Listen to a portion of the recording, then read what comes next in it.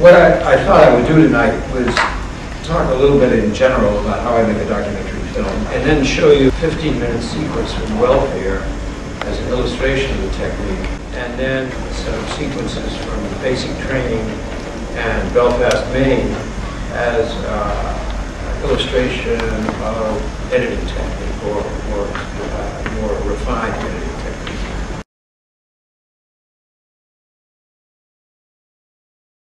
Since 1967, I've been doing a series of films which might loosely be described as institution, and series of one after another.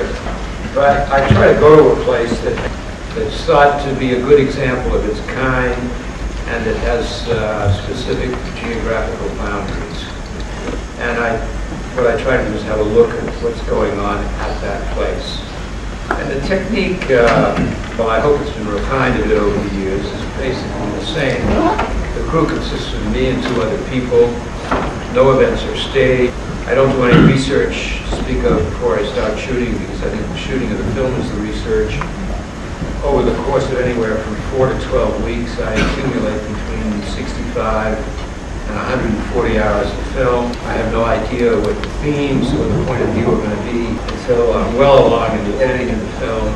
The length of the final film has been anywhere from 73 minutes to 6 hours.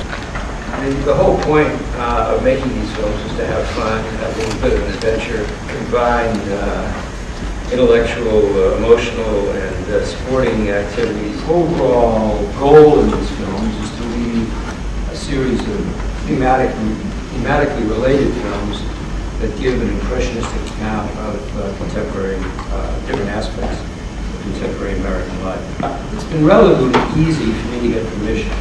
Only a couple of times it's taken very long. When I request permission, I try to make a full disclosure to describe the period of time of shooting. Nobody will be photographed who doesn't agree to be photographed, or after gives anybody a chance to review the sequence and see how it's used in the final film. That works for me both ethically and tactically, because I think ethically the important thing to do is to be straightforward with the people I'm dealing with, and tactically it gives people an impression, which I hope is accurate, that I'm being straightforward with them. I think the worst thing you can do is make up cockamamie stories about what you're going to do, or the effect of what you're going to do.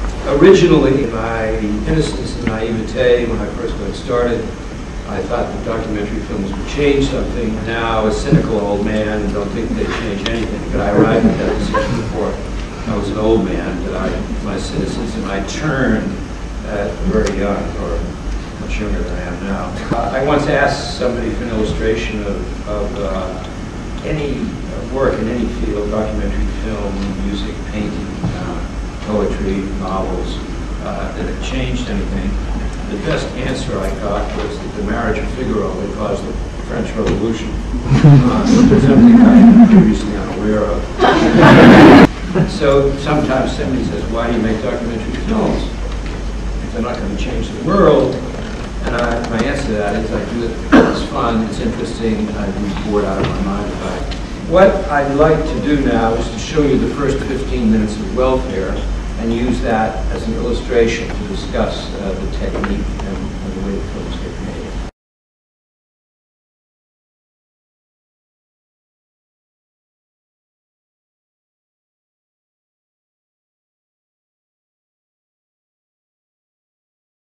I then visited a number of welfare centers in New York City, and picked one on 14th Street. I spent a day at the 14th Street Welfare Center before I started shooting, mainly to get a sense of the routine and meet some of the heads of departments and some of the workers.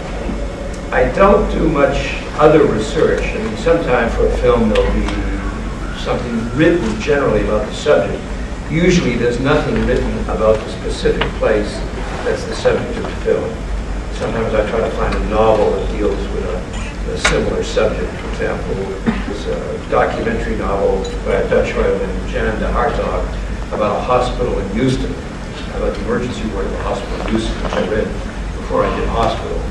Kenneth Fieri wrote a novel called Hospital. But usually there's nothing much, or at least I'm not aware of much, to read, and it may be that I prefer not to seek other people's opinions because I'm vain enough to want to find out what I think. So that I spend a day at this welfare center hanging around, and then a couple of weeks later I started working on the movie. The only thing I knew in advance was what took place in the various floors of the welfare center. So the issue, every aspect of documentary filmmaking involves choice. In this case, it was the choice of the subject matter, then the choice of where to shoot it, and then when you get physically at the place, what to shoot. And that's a matter, let's talk about generally, of judgment, instinct, and luck. To some extent, I'm dependent on informants. In the best sense of the word of informant, the people at the place, the workers there, know much more about what's going on there than I do. So that I use the time when we're not shooting, talking to people and making notes about what they tell me. They may say that 3 to 5 on Friday afternoon is the busiest time, or that there's a staff meeting every Tuesday at 12 o'clock. One welfare worker is tough and another one is too kind. Or I shouldn't miss the computer room, or whatever. I make notes about all that. I also try to demystify the process of filmmaking. Anytime somebody would say, that's a camera, isn't it? Or that's a tape recorder, to which I would sincerely reply, yes. And I would say, would you like to hear how the tape recorder works? Or would you like to look through the camera? And if people were interested, they could pick up the camera or put the headphones on and ask them to record. So I try to make familiar the filmmaking process and not have it be threatening. Obviously, I don't do that with everybody, but it's part of the effort to create an atmosphere where people are comfortable with the idea of what you're doing. For example, of chance, I happened to see the couple just standing around waiting, and there was something about their look that interested me. So I began to follow them, and I followed them into that interview that you've just seen. I had no idea the interview was going to take place. I had no idea what either they or the welfare worker was going to say. It was, chance and luck and following my judgment, which sometimes is good and sometimes is bad. And one of the reasons you have to shoot a lot of film in making these kind of movies is that your judgment isn't always good, or if something you start following doesn't turn out to be very interesting, or you run out of film, or you run out of tape. Very occasionally somebody says no. I've learned over the course of the years to collect a lot of random shots because I know I'm going to need them in the editing. So over the course of a month at the welfare center, I think I've forgotten how many, but I had accumulated maybe 90 hours of film.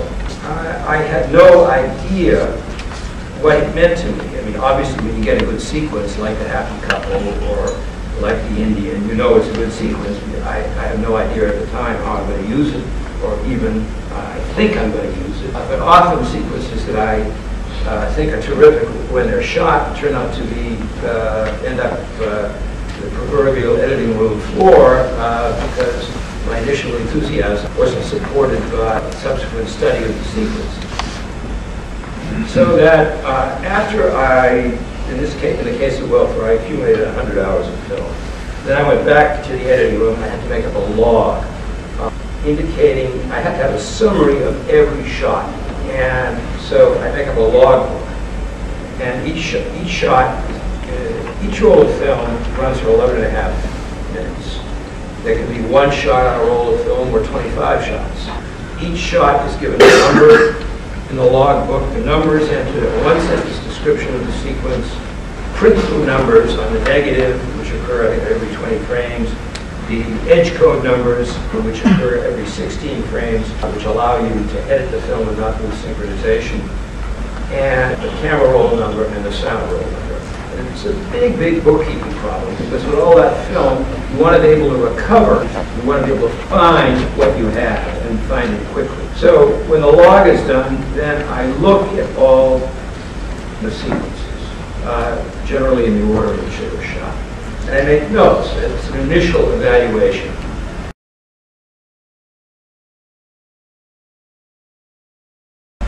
I make a selection I winnow down, say, the initial 90 hours, and then I begin to edit those sequences, which are candidate sequences for inclusion in the final film.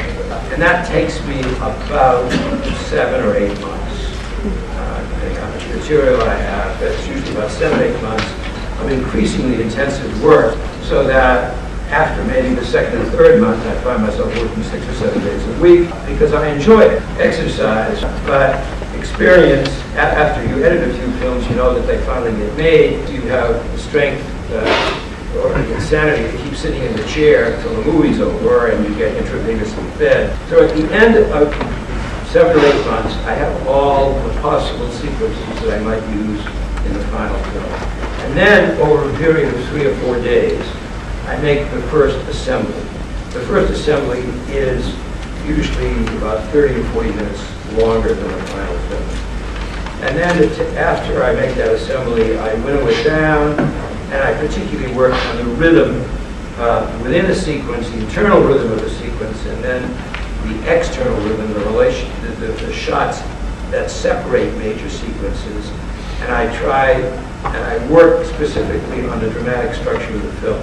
Because I'm not trying to produce a document, I'm trying to produce a movie that has a dramatic structure. Well, I've got more ideas about the construction of the films from novels and plays and poems than I have from other movies. I mean, I think that's only a reflection of my reading interest as opposed to my filming. But I work very hard on the dramatic structure. Now, any given sequence, for example, the sequence with the happy couple, that in real time was about 40 minutes. In film time, as you saw it tonight, it was maybe about 6 or 7 minutes. Now, my job as a film editor with an individual sequence is to boil that sequence down into a usable form to make it appear as if it took place the way you're looking at it, even though it didn't take place that way. And even if I show you the whole 40-minute sequence as it was originally shot, it would be different than the way you would have seen and heard it had you been present, because the difference between the camera and the eye. The eye doesn't have the opportunity for close-ups. During the shooting, I have to be sure that I collect enough material so that I will be able to reduce the sequence or compress it or condense it into some kind of usable form. Get shots that allow you to condense a sequence in the course of the editing. For example, if a meeting is going on, or and you're following the talk at the meeting, sometimes the talk isn't interesting, or you think it's not interesting, so you no longer shoot the speakers. You take shots of the people sitting around the table so that you can use those shots to cut in at a later time when you're trying to jump from the 15th minute of the sequence to the 45th minute of the sequence and make it appear as if there was no time in between 15 and 45 minutes. There's the initial work, which takes a long period of time, about condensing the individual sequences that might make it into the final film. And then, when I've done that, as a result of doing that, I think I know the sequences very well. Now, I've had a few thoughts about the structure, both in the course of the shooting, but as a result, I mean, the editing is like writing a book or going to the library and writing a PhD thesis, where the rushes are your notes, and then you come back from your research in the field or in the library or both with 6 shoe cartons full of notes that you have to turn into a book. Obviously, you have to do the technical aspects of filmmaking. You have to have a good picture, you have to have good sound, or what you think is good picture and good sound, although not everybody will agree with that. But that's only the beginning. And perhaps the most demanding and most interesting part of making these movies is figuring out what you've got. What do these sequences mean? What do these rushes mean? And that, to me, that's the great fascination of making these movies, because I have the privilege of studying different aspects of human beings and trying to figure out what's going on. So that my job is initially to identify to myself what I think is going on. And every aspect of documentary filmmaking is an example of choice and noticing.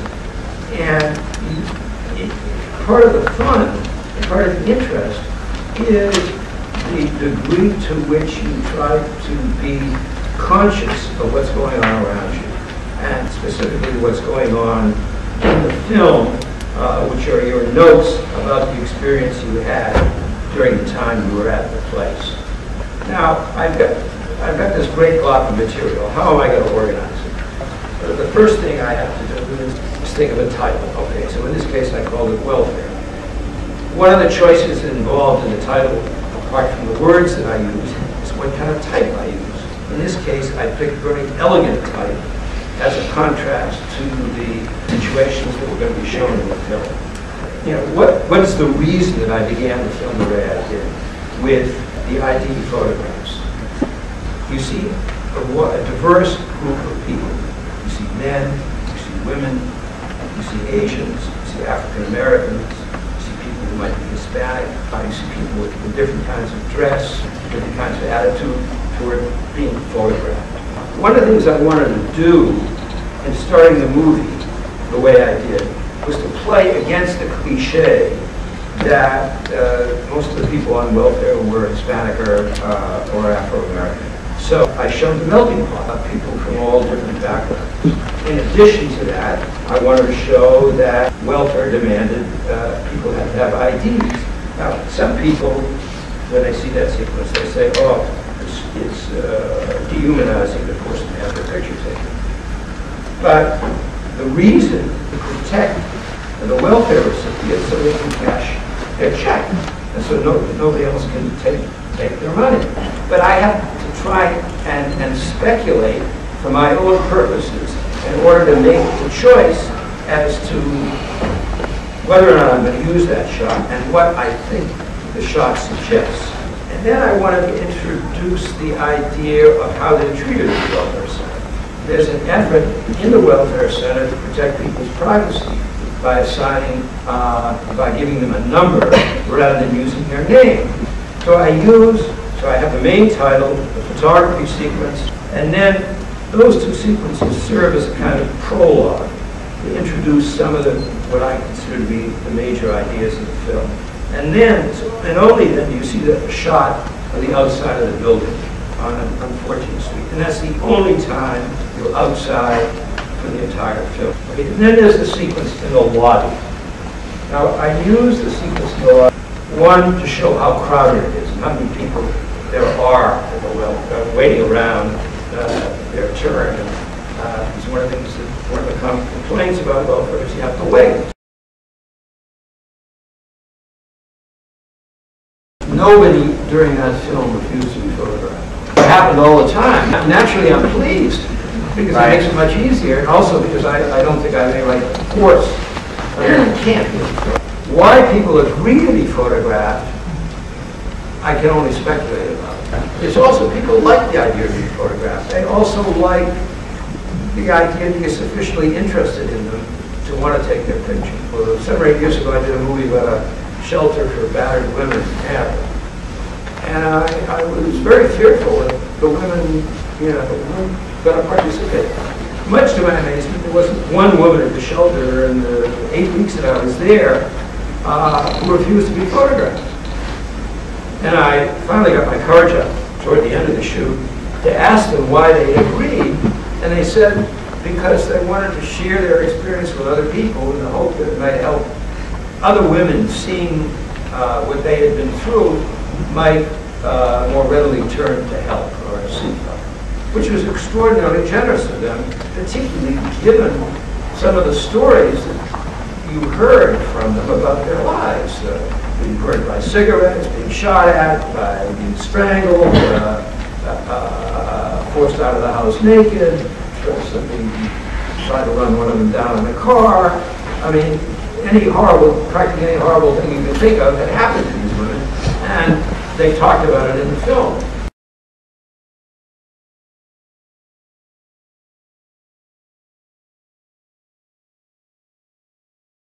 I mean, there are some subjects that are not amenable to this kind of technique. The things that work best are either funny or emotional. I mean, they have to be readily understandable.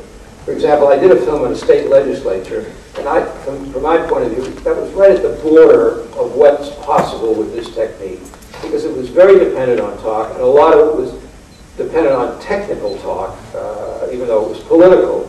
And if you're interested in politics and the way decisions are made by a legislature, you might be interested in film. But if you're looking for an action film, state legislature is not it.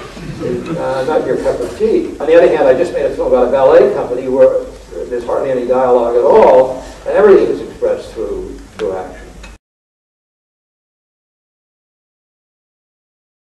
I have a problem with the question because I don't know who Jerry Springer is.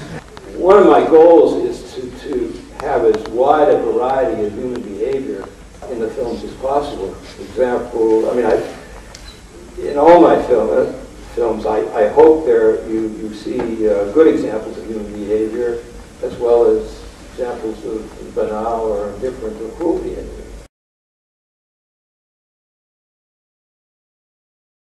Well, first of all, I don't think I control you as a viewer, because I have no idea what your experience is or your interests are or anything like that.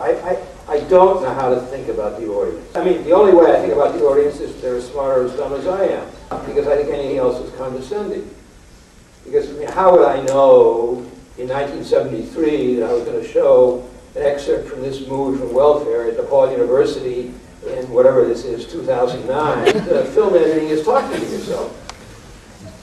And I find that very interesting. Even if you're shot with 360 cameras from 360 angles, that still represents a choice. The word that I substitute for objectivity, and I hope it's more than a substitution, is fairness. When I reduce a sequence from 45 minutes to 6 minutes, I feel I have an obligation to be fair to the participants. The participants have a chance to say no either before, during, or immediately after the sequence. Oh, the institution, no. I show it to the institution maybe a week before it's on television. Sometimes the night before. I haven't had any trouble with, well, I had trouble with Titty Follies, which is the first film I made. But that's a long story, and that was basically political. Two other films, Primate and High School, when the people in the institution first saw the film, they liked it. I mean, I was present when they saw it. They told me they liked it. Excuse me. When they read the reviews and didn't like the way they were characterized in print, they turned against the film. For instance, the principal of the high school really liked High School when she saw it. When an article appeared in the newspaper saying that I had made a middle-class debunking film, a horrible accusation, she turned against the film. The students at Northeast High, where High School was made, on the other hand, wore T-shirts saying that Fred Wiseman was right. And much as I was flattered by that, none of them had seen the film.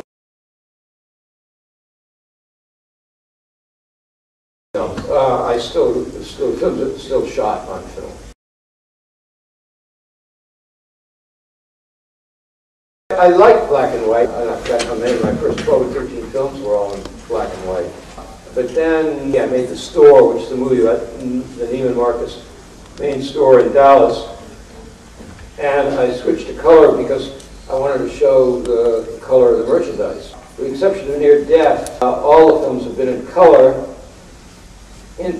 despite the fact that I like black and white, in part because there were more advances in color negative, and you could shoot with better quality in low light situations.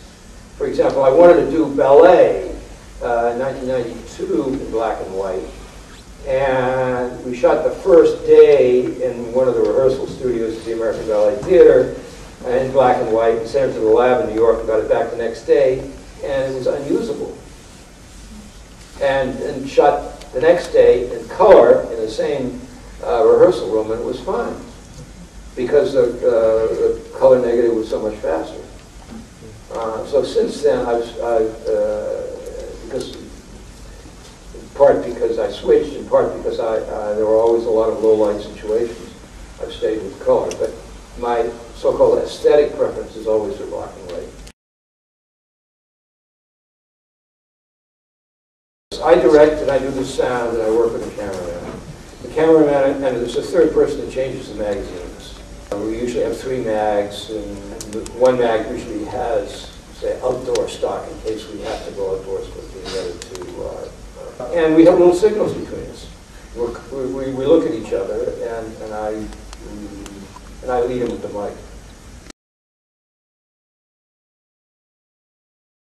It's exactly the same issues that you have in writing a novel or a play. There are issues of character development, of foreshadowing, of passage of time. I try to be conscious of that. 2 of the best books I ever read about filmmaking are UNESCO's essays about playwriting, a recent book by James Wood about fiction writing. Because the issues are, for me, exactly the same. A filmmaker is limited, is much more circumscribed, although not really circumscribed, by what you have in the rushes. But within the context of what's available in the rushes, you have a very wide choice. There are thousands of ways you could organize 100 hours of material. I think I've learned more from thinking about what writers do than what other filmmakers do. Within a sequence, I feel that I have to be faithful to chronology. Even though I'm reducing a sequence from 45 minutes to 6 minutes,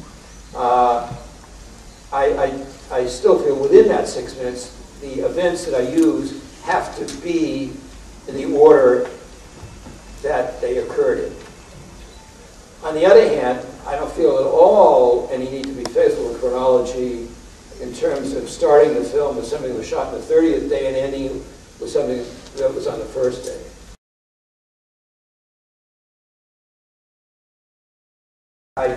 I simply don't like that. It calls too much attention to the filmmaking.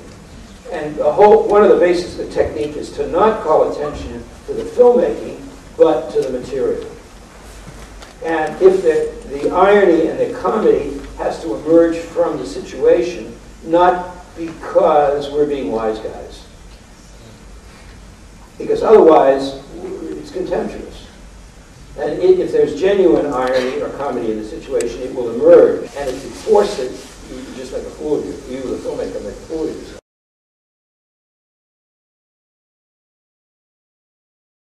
There are only about 8 or 9 sources of money for these kind of films. Like a couple of foundations, used to be the MacArthur Foundation, all been sort of temporarily out of the documentary financing business. MacArthur, Ford, National Endowment of the Arts, occasionally National Endowment of the Humanities, if you are up to writing a PhD thesis for a proposal. And the Diamond Foundation used to give some money. And then occasionally I've entered a co-production deal with BBC or Arte in France. And that's about it. I don't take private investment because I can't in good conscience take other people's money on the idea they're going to make money because they won't. So those are the sources. For each film, so far, I'm able to raise the money from some combination of them.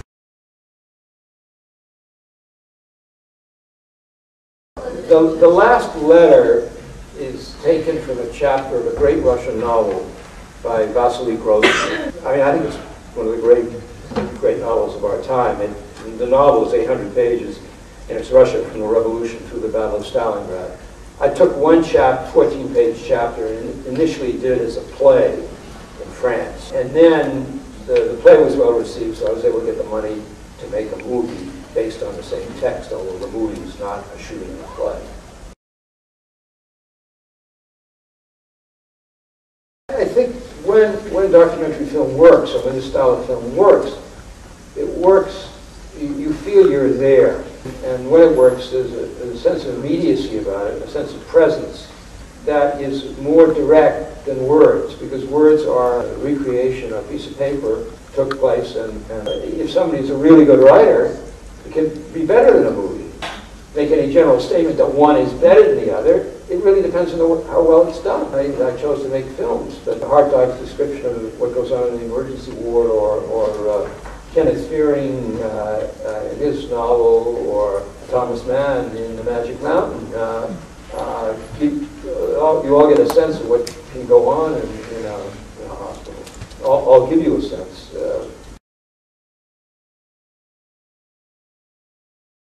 I started to do the movie that became Law and Order in Los Angeles with the Los Angeles Police Department, but was told after a week that I could shoot anything. I couldn't ride around in the police cars, but I could shoot anything else. And since there were no foot patrols, that really limited the story.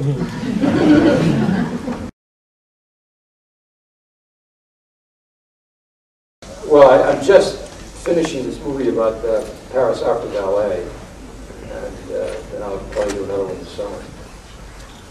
The shortest period of the shooting has been a month, and the longest has been 12 weeks.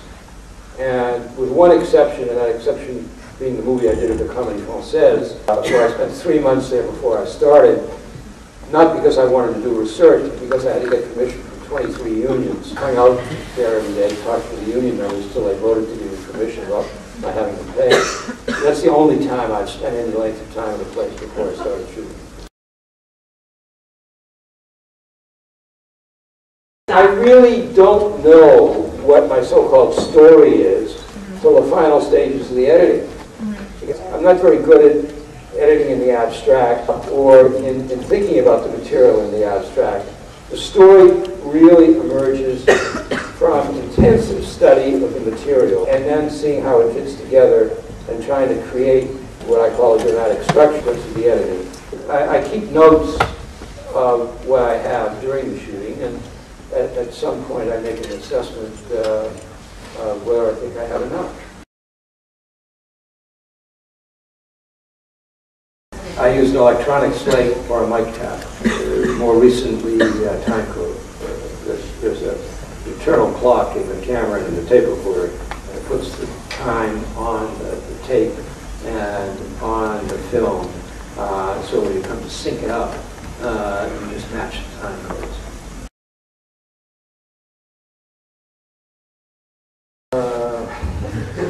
It's not my cup of tea.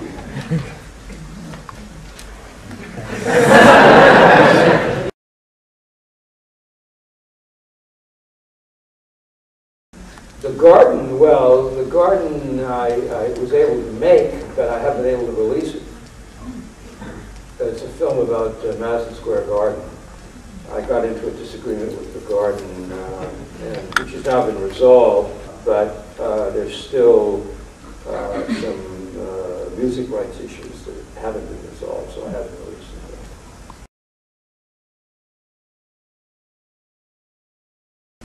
Take a walk.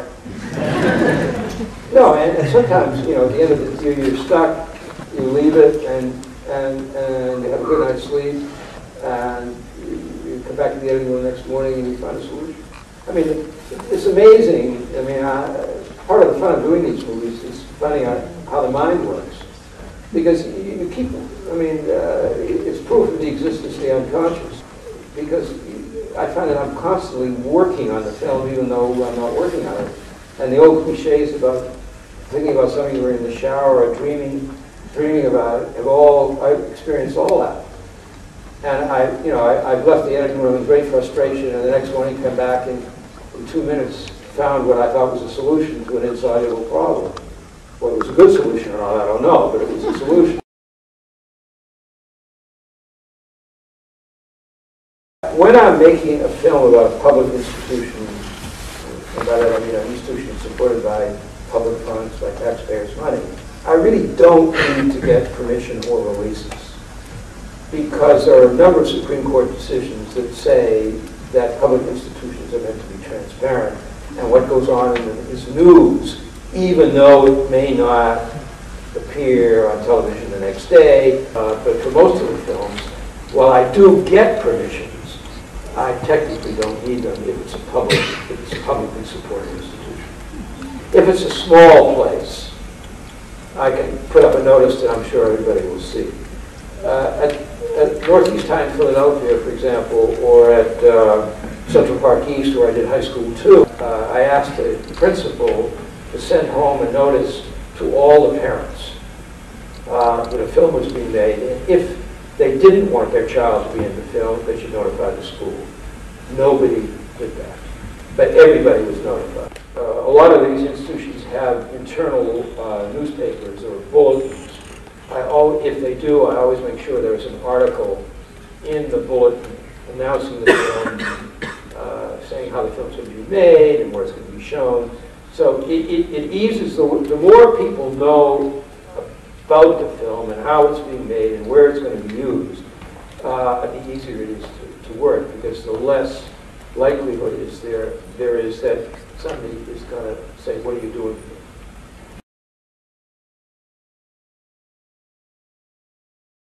I didn't show it in Philadelphia for a long time because the doctor or the gynecologist who gives a sex lecture to the boys was upset about the film. And the high school immediately followed Tiziano Follies, where there was a long trial and a vast amount of money spent on lawyers. So I voluntarily didn't show it within a 50-mile radius of Philadelphia for a number of years, because I simply wanted to avoid, I think I would have won, but it would have been $250,000 later. And that's still more than I make in a week. Well, they're now all available on the internet. Okay. Some support films. They weren't for a long time because no DVD distributor was interested in putting them out, or maybe made me an offer that I could accept. So I decided to put them all out myself, and that's worked out extremely well because there are no intermediaries, and it's been relatively simple to do. And while I'm not very familiar with the internet or the notion of what constitutes a virus, I found that once they came out, people, without my having to spend money advertising, the word got out that they were out, and people are ordering, which is very nice. Okay.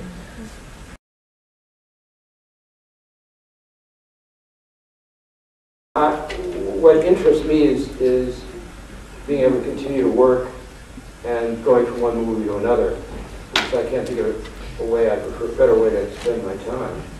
It certainly relieves the boredom. One of the reasons it's interesting is that it's very demanding. It's demanding physically because it's a sport. You have to stay in shape. You have to run around with heavy equipment. You put in long days. Some films I train for. I always try to stay in shape, but sometimes when I know it's going to be very physically demanding, I train even more. I try even put in more time getting ready. And it's intellectually extremely demanding, because each year I have to try and, for each film, I have to think about a different subject. And I have to learn about a subject, and I have to think about how I can present it in film terms, how I can find a dramatic structure. It's also emotionally demanding, not only in terms of the time you have to put in, but also sometimes because of the material. For example, 20 years or so ago, I did a film about people dying, how decisions were made to let people die. So I spent 6 weeks in a medical intensive care unit. And while working on a film is sometimes a defense against what you're seeing and hearing, it was emotionally extremely demanding every day to be in rooms with people who were near death. Thank you, Ray.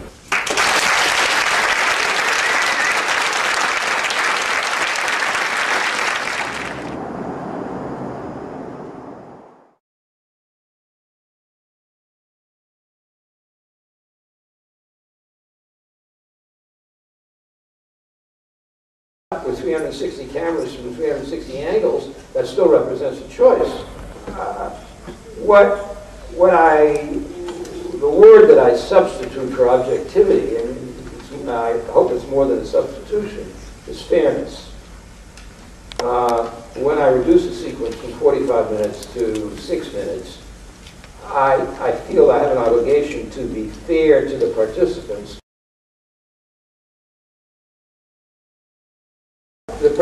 have a chance to say no either before, during, or immediately after the sequence. Oh, the institution, no. I show it to the institution maybe a week before it's on television. Sometimes the night before.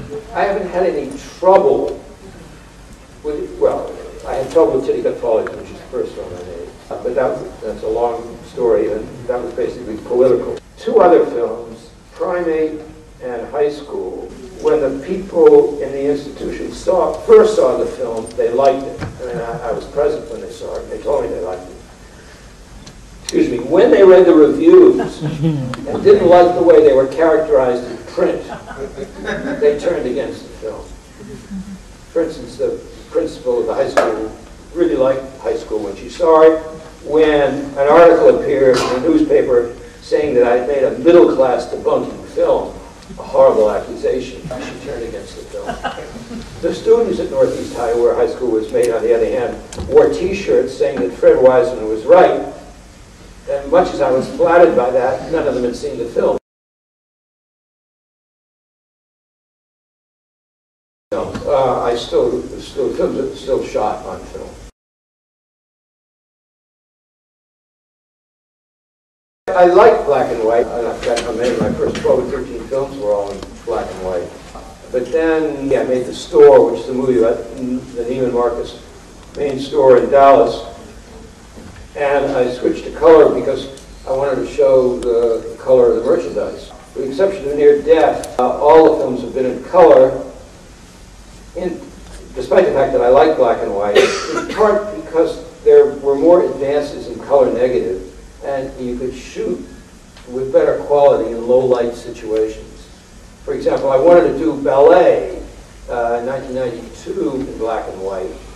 And we shot the first day in one of the rehearsal studios at the American Ballet Theater in black and white, and sent it to the lab in New York, and got it back the next day, and it was unusable. And shot the next day in color in the same rehearsal room, and it was fine, because the color negative was so much faster. So since then, in part because I switched, in part because there were always a lot of low light situations, I've stayed with color. But my so-called aesthetic preference is always for black and white. I direct and I do the sound and I work with the cameraman. The cameraman, and there's a third person that changes the magazines. We usually have 3 mags, and one mag usually has, say, outdoor stock in case we have to go outdoors quickly. The other 2 and we have little signals between us. We look at each other, and I lead him with the mic.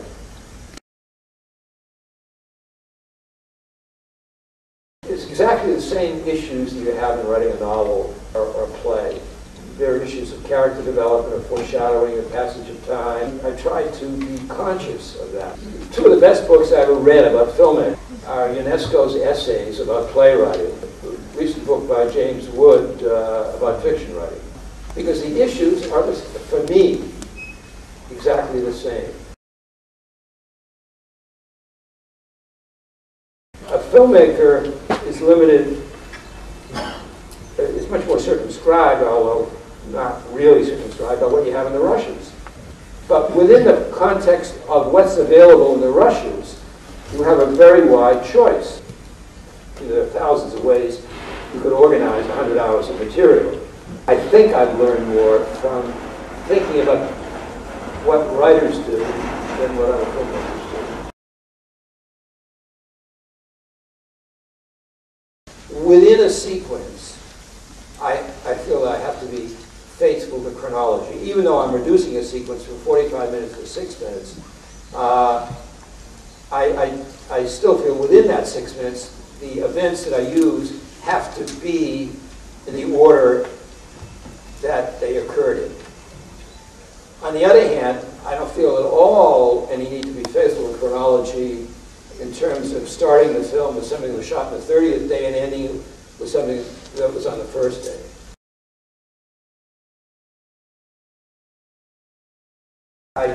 I simply don't like that. It calls too much attention to the filmmaking. And one of the bases of the technique is to not call attention to the filmmaking, but to the material. And if the irony and the comedy has to emerge from the situation, not because we're being wise guys. Because otherwise, it's contemptuous. And if there's genuine irony or comedy in the situation, it will emerge. And if you force it, you just make a fool of you. You, the filmmaker, make a fool of yourself.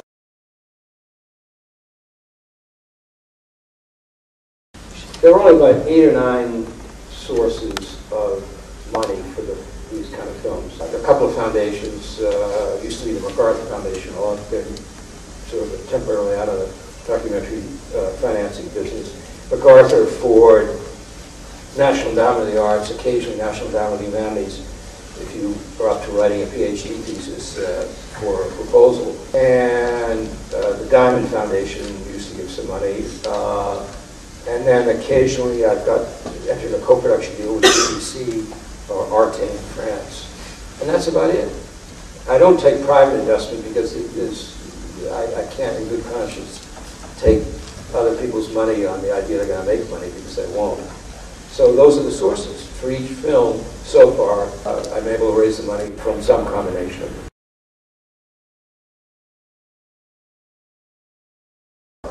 The last letter is taken from a chapter of a great Russian novel by Vasily Grossman. I mean, I think it's one of the great novels of our time. The novel is 800 pages, and it's Russia from the Revolution through the Battle of Stalingrad. I took one 14-page chapter, and initially did it as a play in France. And then the play was well received, so I was able to get the money to make a movie based on the same text, although the movie was not a shooting of a play. I think when documentary film works, or when this style of film works, it works, you feel you're there. And when it works, there's a sense of immediacy about it, a sense of presence that is more direct than words, because words are a recreation. A piece of paper took place, and if somebody's a really good writer, it can be better than a movie.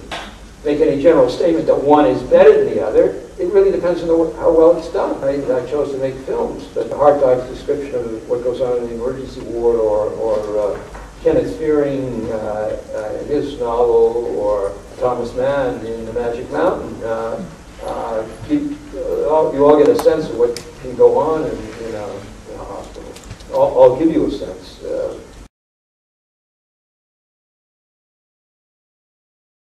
I started to do the movie that became Law and Order in Los Angeles with the Los Angeles Police Department, but was told after a week that I could shoot anything.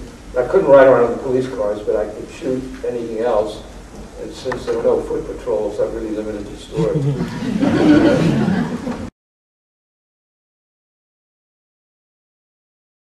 Well, I'm just finishing this movie about the Paris Opera Ballet, and then I'll probably do another one this summer.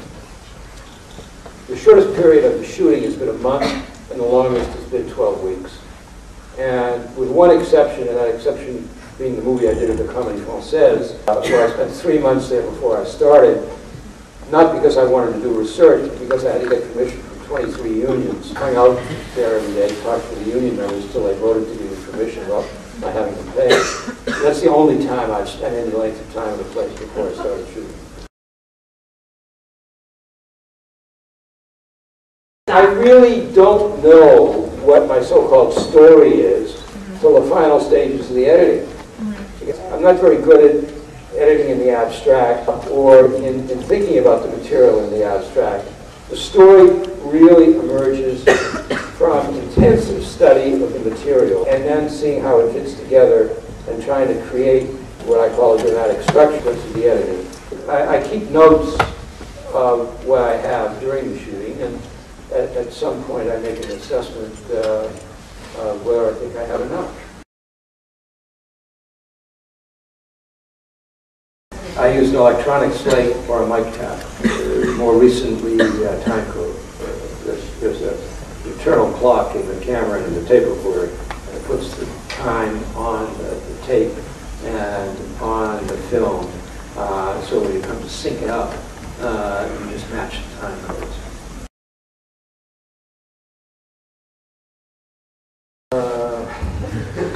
It's not my cup of tea.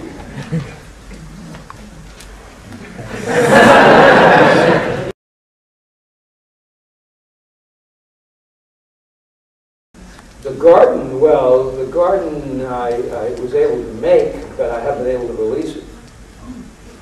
It's a film about Madison Square Garden. I got into a disagreement with the garden, which has now been resolved, but there's still some music rights issues that haven't been resolved, so I haven't released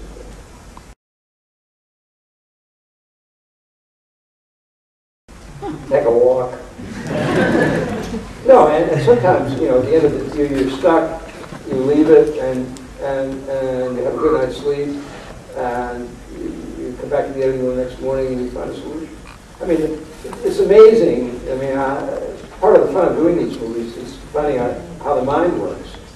Because you keep, I mean, it's proof of the existence of the unconscious. Because I find that I'm constantly working on the film even though I'm not working on it. And the old cliches about thinking about something you were in the shower or dreaming about it, I've experienced all that. And I've left the editing room with great frustration, and the next morning came back and in 2 minutes found what I thought was a solution to an insoluble problem. Whether it was a good solution or not, I don't know, but it was a solution. When I'm making a film about a public institution, and by that I mean an institution supported by public funds, by taxpayers' money, I really don't need to get permission or releases. Because there are a number of Supreme Court decisions that say that public institutions are meant to be transparent, and what goes on in them is news, even though it may not appear on television the next day. But for most of the films, while I do get permissions, I technically don't need them if it's a publicly supported institution. If it's a small place, I can put up a notice that I'm sure everybody will see. At Northeast High in Philadelphia, for example, or at Central Park East, where I did high school too, I asked the principal to send home a notice to all the parents that a film was being made, and if they didn't want their child to be in the film, they should notify the school. Nobody did that, but everybody was notified. A lot of these institutions have internal newspapers or bulletins. If they do, I always make sure there's an article in the bulletin announcing the film, saying how the film's going to be made and where it's going to be shown. So it eases, the more people know about the film and how it's being made and where it's going to be used, the easier it is to work, because the less likelihood is there is that somebody is going to say, what are you doing here?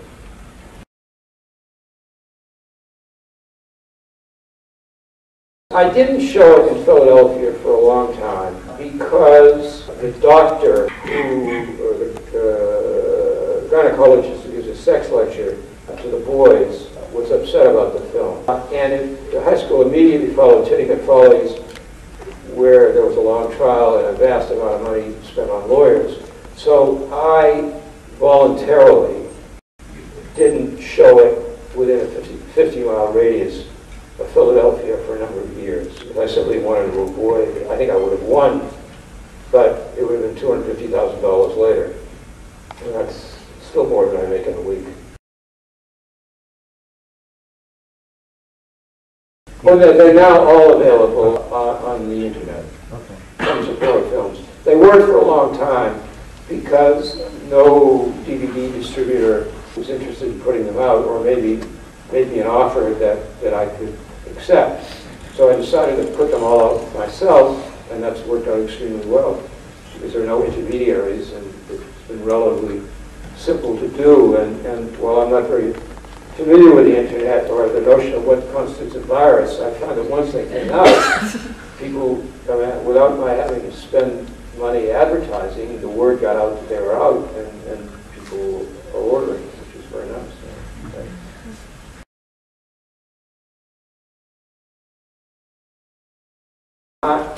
what interests me is being able to continue to work and going from one movie to another. Because I can't think of a way, I prefer a better way to spend my time. It certainly relieves the boredom. One of the reasons it's interesting is that it's very demanding. It's demanding physically because it's a sport. You have to stay in shape. You have to run around with heavy equipment. You put in long days. Some films I train for. I always try to stay in shape, but sometimes when I know it's going to be very physically demanding, I train even more. I try even put in more time getting ready. And it's intellectually extremely demanding because each year I have to try and, for each film, I have to think about a different subject. I have to learn about a subject, and I have to think about how I can present it in film terms, how I can find a dramatic structure. It's also emotionally demanding, not only in terms of the time you have to put in, but also sometimes because of the material. For example, 20 years or so ago, I did a film about people dying, how decisions were made to let people die. So I spent 6 weeks in a medical intensive care unit. And while working on a film is sometimes a defense against what you're seeing and hearing, it was emotionally extremely demanding every day to be in rooms with people who were near death.